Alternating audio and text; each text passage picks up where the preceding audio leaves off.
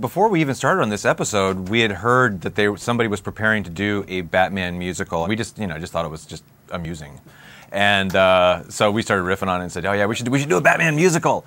And of course we never did anything with it. And then I think you had already come up with the plot for Out of the Past, and we were talking about it in Alan's office, and we were somehow the idea of starting it with Batman the musical came up. Yeah, we were thinking about it's Bruce's birthday and he's feeling his age, and Terry does something for Bruce that he thinks is kind of cool and takes him for a night on the town.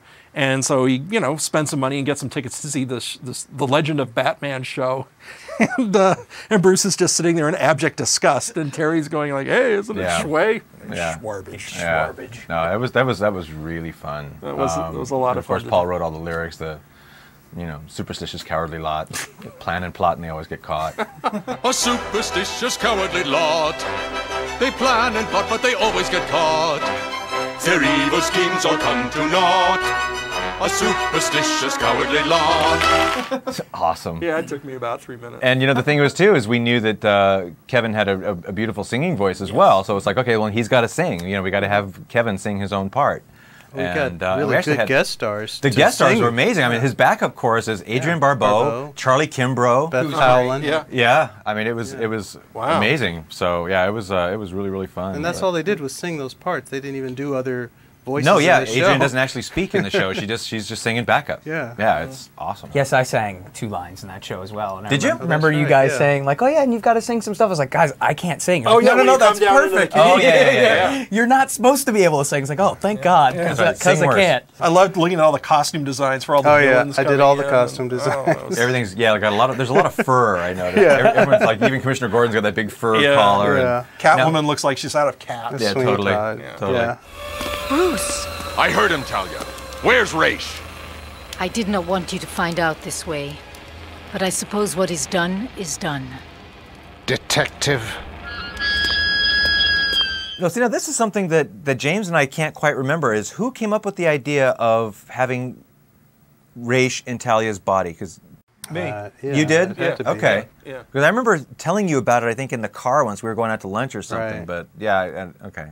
So that was always part of the initial idea. Yeah, it's just a weird idea, like Talia's It's still genius. around. I mean, it's my favorite. It's my favorite surprise twist in any of the episodes we've ever done. I mean, you totally don't see it coming. Now we cut it, but you actually came up with a rationale or some sort of scientific.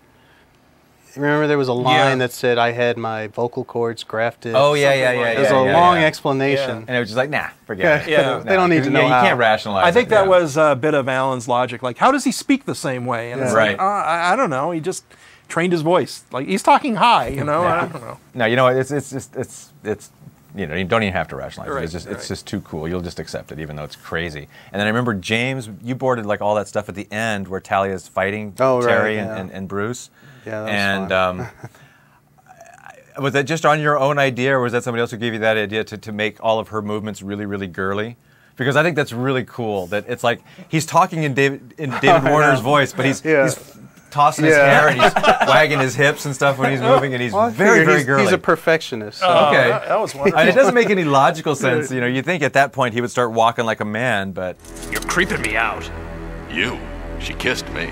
there's all kinds of cool stuff in that show. I love seeing Bruce and Terry teaming up to actually go into battle together at the same time, And hearing the Batman theme in there. all rocked up. Yeah, no, that's a great moment. That's really, really cool. I remember from an acting standpoint for this episode, this was the only episode where Kevin and I worked together where for at least a part of the episode, he didn't have the gravelly voice. He was That's right. He's playing younger Bruce. A regular Bruce Wayne.